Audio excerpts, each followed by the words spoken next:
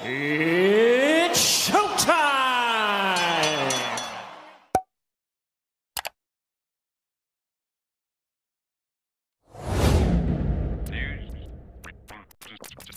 Hey, yo, what up, Fight World? Your boy Boxing Fanatic. I'm back with another one. Jared Anderson was arrested this Monday, and he was arrested for operating a vehicle under the influence, plus knowingly operating the vehicle. He had either drugs or alcohol, knowingly, with a firearm, mishandling a firearm. Wow. Hey, yo, what up, you guys? It's your boy Boxing Fanatic, back with some more boxing. Make sure you smash that like button.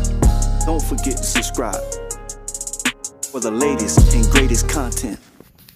So, I don't know, it just seemed like Jared Anderson, he has been going through a lot as of lately. I know he was saying like where he from is rough, this, that, and the third. You know, he missed his big brother, and Roy Jones was kind of like, you know, came to his rescue to kind of like, you know, give him a big brother hug, a father hug, a teacher hug, a coach hug, a friend hug, you know, somebody there just to, you know, show him some kind of love and support from whatever he was just going through. And look like now, being that he's arrested for, you know, under the influence, either drugs or alcohol, and having a gun in his possession. I mean, yeah, he human. You know, everybody make mistakes, and let's just hope that he don't have to face any jail time, because he's an up-and-coming heavyweight, you know, and he don't need that right now in his life right now. But he already said that he don't see too much time boxing, but it just seemed like the path that he's trying to go down, being that, you know, he lost his friend, he lost his brother. Not saying he lost his brother, but his brother, you know, incarcerated right now, and it just seemed like he trying to do something or be somebody that he's not.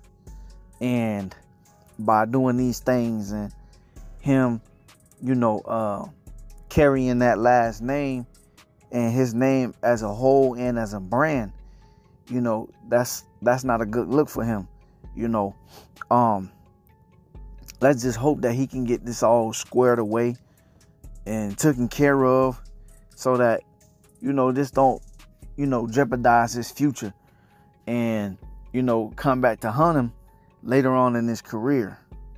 And hopefully he can just get his mind right. You know, I think if he go there and be in that cell and have some time to think and realize that's not where he want to be, maybe, you know, he can get back focused.